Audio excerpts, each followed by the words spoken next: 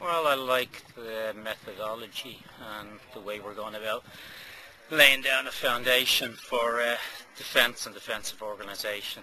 Obviously, in a team that conceded 37 goals last year, 47 actually, that's not acceptable by any standard. So, obviously, our starting points were not correct, and Hans has done a good job in just slowly implementing his ideas and giving us the framework from which we're going to go forward. From that framework, today you worked on 8v8. What kind of organization did we do from the back, and then obviously I saw the work through the middle with the midfield?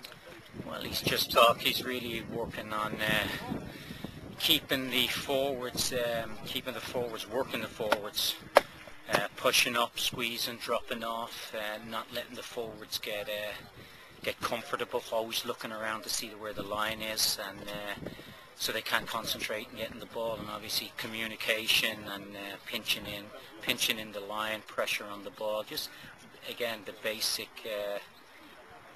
tenets of defending.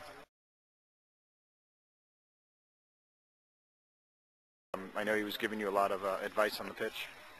Yeah, this morning and this afternoon we worked on like positioning in midfield and like certain movements when the ball is on one side and whatnot, how we shift and when we pressure and when we drop and so on. So we worked on that, and at the same time we worked how to keep the ball once we win it. And he talked to you a lot, especially being in the central mid and distributing the ball. What kind of advice did he give you? Well, he just play quick and look for the closest person and move off the ball. Okay. And with you did the 8v8s, how did you feel that those really worked out today?